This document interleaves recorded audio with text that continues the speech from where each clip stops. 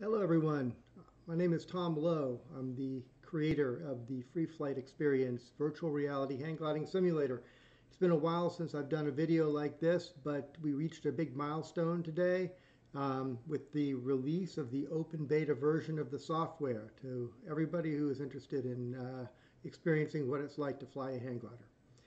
So to help you guys figure this software out, I thought I would make a short video, just kind of walk you through the initial steps to get you into a glider, into a hang gliding site, and begin to experience what this game is all about. So essentially, we've got a mirror here running. I'm going to go ahead and put my Oculus Quest on. I'm connected to my gaming PC right now using the Oculus Link, but it also works with AirLink, and I also alternatively run with the HP Reverb G2 and the Rift S. So all these headsets will work just fine. Haven't done any testing, at least not successfully, with the HTC Vive. Had some problems getting their controllers to work properly. So if you have a Vive and no other headset, I don't recommend you go and make the investment in the software quite yet. All right, so I'm going to put this on, and I am now here in my VR world. And let's see here. Let me make sure that you guys are recording. Okay, that looks like it's recording. I'm going to go ahead and click on my desktop icon to start the game. Game launch detected. I'm also running something that is called Oculus Desk. And so right as the game starts, we're going to check for the license for the file. And we're currently at Dillon Beach, which is where I learned to hang glide back in the early mid-1970s. This dune was closed around mid-1980 to hang gliding, but was one of the most fantastic sites in Northern California to learn to fly. And I thought I would recreate it here for the purposes of my new audience. And looks like this guy has found a little bit of a thermal with the help of a red-tailed hawk, which is up here also flying around. So this is just the opening scene, and we need to get sites like this re-established. Now, in any scene in this game, for you to get positioning yourself to, I'll call it the origin, or the perfect position to interact with a menu or to fly the glider, you need to press on the right controller this side button. We call it the grip button on the right controller. And you'll see it snapped me right to this menu. There's a disclaimer here, making sure that you understand that this is not a substitute for instruction, and a little talk about this intense experience that you might have. It could give you some symptoms of motion sickness, and I want you to be aware of that. If you understand and agree all of this, you go ahead and click on this button here, and you'll be taken to this cut screen. Welcome to the Freeflight Experience. And then you'll show up at a street side cafe for morning coffee, where we decide what we're going to fly today. All right, so here we are. I'm going to first point out up here on top of the screen we have several options, and here you can select whether or not you'd like your Vario to display in metric units or not, what kind of head-mounted display, Oculus Quest or Reverb or Pimax. What are you using today? We're going to go with the Quest here. Terrain mesh detail level. If you have a low performance computer, you might check 2D clouds. It'll give you much better performance. Also, the glory spectrum effect is also somewhat costly in terms of CPU performance. Birds are helpful to help you spot thermals. You can turn your Vario volume up and down here. The day-long thermal cycle in certain modes of the game will cause the thermals to start off very weak in the morning, peak in midday, and diminish during the afternoon. There are actually more accurate modeling capabilities built into the game, even more so than this day-long thermal cycle, which we'll talk about later. At some point in the future, we're going to have the ability to record an IGC file that you can play back using other programs, but that hasn't been implemented yet. Allow pilot body yawing. This is an important option if you're a beginner and don't want the pilot's body to be able to twist side to side when you're flying, caused by your moving your hands like this, forward and aft. You can check that box off. I have a cat that's trying to climb up on my lap, of course. All right, so allow pilot body yawing. I'm going to go ahead and check that here just because I want to be able to show you what that does. There it goes. Pilot character, pilot A, pilot B, pilot C. You can choose different models of your pilot. If you're a lady, you can have a pilot that looks more like you do if you wish. Cull triangles outside of view. This is a way of cutting down on triangles that the game needs to render and can provide you a little bit better performance. But on some VR systems, it can create artifacts where you see the triangles at the edge of the screen popping in and out. Here you can adjust the brightness of your view and the vario position. Do you want the vario to be on the base tube of the glider in the middle or off of one down tube? After you've selected all of these options, go ahead, return to the main menu. Under practice control, we have the option now of showing you a little bit of how your body is going to move in response to your hand movements. So I'm pressing this joystick here on my left, in my right hand, and when I do so, see, press in right joystick to toggle the pause menu and show this menu. So what you want to do is, looking directly at your hands in flight position, you press this grip trigger like this, and now you can see I'm in this demonstration mode, and I can see how moving my hands left and right or forward or back moves the control bar in this virtual hanging hang gliding simulator. So if I move myself to the side, you can see the wing will tip, but it's also important that if I push with my left hand and pull with my right hand, I can move my body even further, which is how we, as pilots, effectively weight shift our gliders. So these are the correct body movements for maximum control input.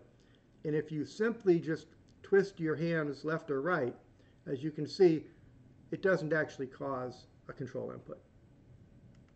When you're done with this menu, click on Main Menu, and you'll come back to the Start screen.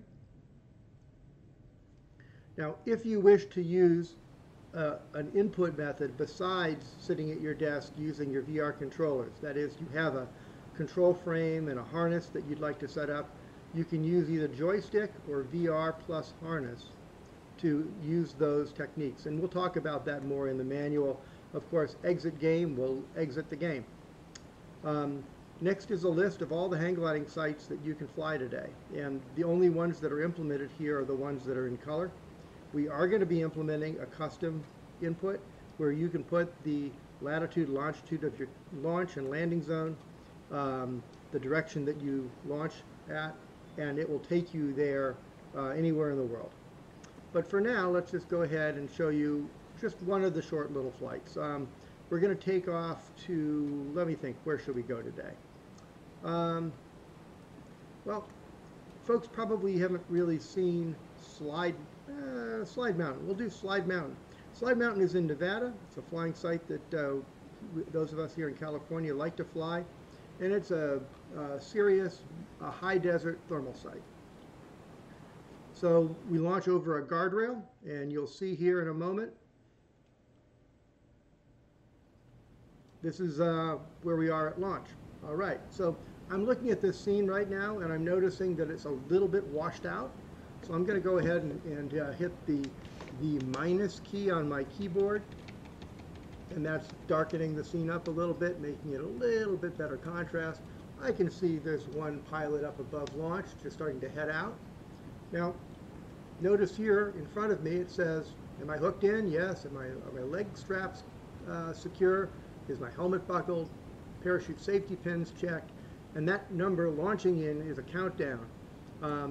And right now, if I click this left joystick button in, I'll launch. If otherwise, it counts down to 0 and you launch automatically. The Vario shows that I am at 8,106 feet above sea level. The air temperature is 42 degrees. I have about a 4-mile-an-hour wind blowing up the slope here, and the time is 1301, so 1 o'clock and 1 minute. So over here on my left is the main entry menu. I can exit the simulation. I can go back to the main menu where I can pick different places to fly. I can relaunch coming back to this spot even if once I'm in the air. I can go into a site tour mode, which I'll start off with. Clicking site tour takes me outside of the glider, and using this red arrow I can fly myself in any direction and familiarize myself with this particular hang gliding site. I can pull the joystick back to essentially fly backwards. So this is the hang gliding site at Slide Mountain, Nevada, which is very close to beautiful Lake Tahoe, which, as you can see, is just behind Washington. We've got a nice high cloud base today. Let's talk a little bit about the weather. So I'll zoom us back down here. There is one other feature here in this site tour mode. Notice that you can see my altitude is reading out there. And that is, I have a pair of binoculars, and if I wish to take a look at, for example, that glider that's out there in front of launch, you can see I can do that by looking through this set of binoculars. Comes in handy. All right, let me go and return to the glider, and next I'm going to go to Adjust Environment. And this panel allows me to load a weather sounding from any given date off of a server on the internet. So right now, the date this weather represents is October 18th of 2021. It happened to be a pretty decent day. If I go ahead and click on Load Atmospheric Sounding, what will happen here is I will see the sounding for that day showing the lapse rate and the dew point spread. And over here is the actual raw data that's being used. But the site right now, things like the clouds and the wind are actually being controlled simply by these sliders. So for example, if I change the cloud base height like this, you can see I can adjust the cloud base height, the amount of cloud coverage for the day, or the depth or thickness of the clouds. But if I want to allow those things to be naturally generated algorithmically based on this sounding, I can simply check the box, use clouds from sounding, or similarly, the wind speed here you can see I have 5 knots, and the direction is 090 out of the east. If I change the direction of the wind, let me pull myself back here so we can see the flag. If I change the direction of the wind, you can see that I can adjust which way the wind is blowing. And similarly, I can adjust the strength of the wind. Now these flags are actually showing the passage of thermals. I can see that there's a couple of red-tailed hawks out there circling, indicating that there happens to be a thermal on the way up. I can actually show the thermals by pressing the right joystick button here on the side. And sure enough, there is the thermal, the red circle, and you can see there's a couple of red-tailed hawks circling in it. And by God, there's thermals everywhere. So clearly going to be a good day. All right. Turning the thermals off, I'll press the opposite button, the farther forward button on the right controller, and the thermals disappear. Okay, so using clouds from sounding, we'll set the cloud base and the cloud depth based on this information. And using winds from sounding will cause the actual wind strength and direction at all the different altitudes to be loaded into the simulator. So if I click that, Now you can see the flags have moved a little bit, and that's what the winds look like on this particular day. There they are. So blowing a little bit across, a little bit down. All right. So I'm going to uncheck that. There we go. I'm going to return to the glider now. Oh, I also have the option by clicking the left joystick button in to launch a glider, kind of like a wing dummy. And he's going to just take off, and AI is going to fly him, and hopefully he'll find a thermal, and I'll be able to go join him. Let me go ahead and put my hands right where I see my hands in the simulator, and click the button, and off I go. Turn right here. It looks like the other guy is starting to climb up a little bit. Better than I am already.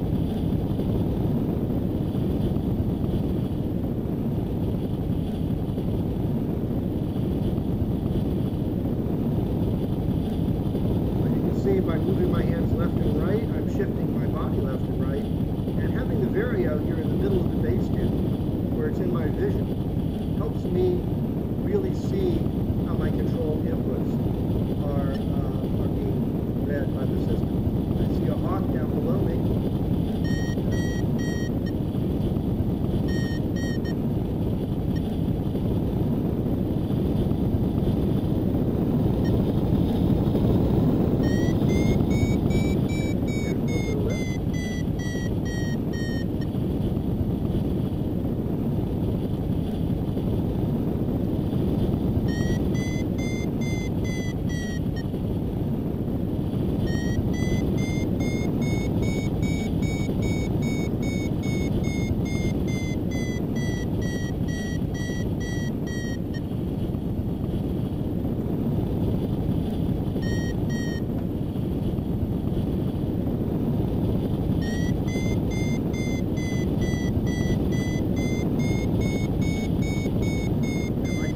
Go ahead and turn the thermal visibility on. Not an option that I have when I fly my real hang glider, but that can help me spot thermals, especially as I get used to flying this way. The glider has variable geometry. That's the string there to my right. I'm starting to climb nicely here. Start to turn. Back into that thermal.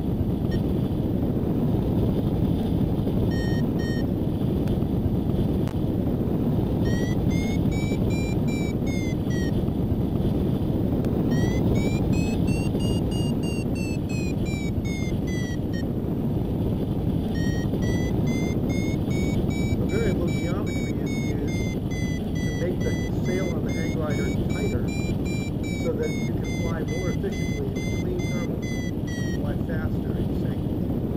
So while I'm climbing here, I want to optimize for quick handling.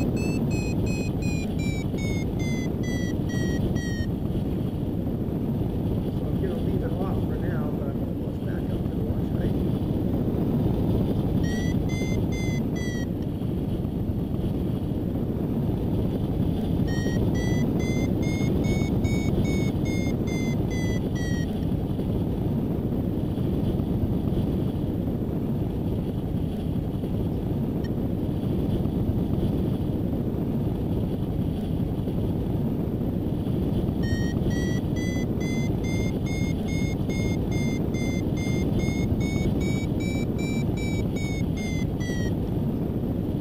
The option also of viewing not from this first-person view, the pilot's view, but instead the view from behind the glider by pressing lower of the two buttons on the left.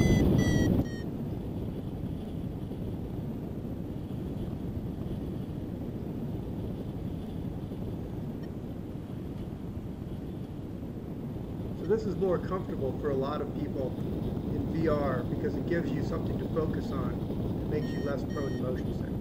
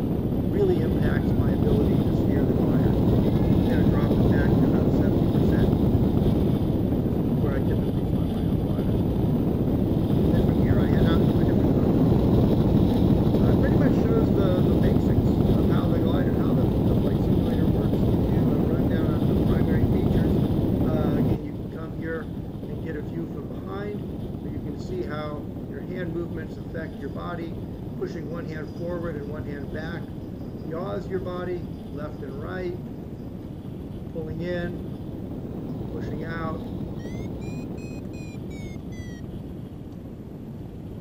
going back to the pilot's position, hitting the right joystick freezes the glider, presents this menu, allows me to make different adjustments, such as going back and relaunching, starting the simulation over, going back to the main menu, or ultimately exiting the simulation like that.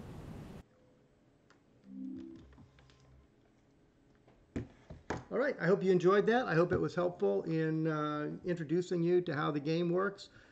Please go ahead and visit the website, www.freeflightexperience.com, and get your copy of the game. Thanks a lot.